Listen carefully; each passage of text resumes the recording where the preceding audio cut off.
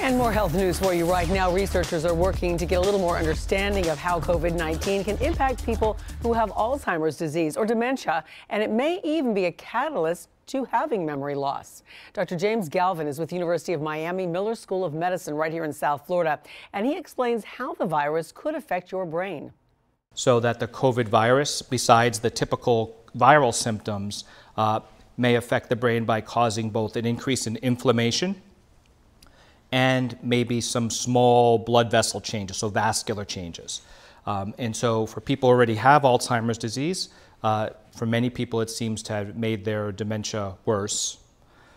But also for people who were affected by COVID who did not have Alzheimer's disease, many people are now reporting, potentially long-term effects.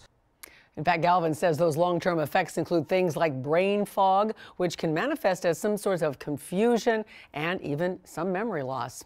And while there are clinical trials underway into COVID's impact on the brain, there are no known treatments at this moment. So that really does underscore the importance of taking every precaution against getting infected.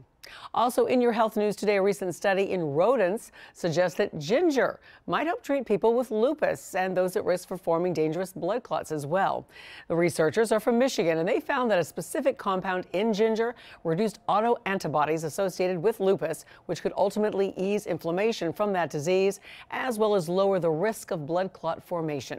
Researchers say that if they can replicate this result in these preclinical studies in humans, it could add to the already known benefit of adding ginger to your digestive health.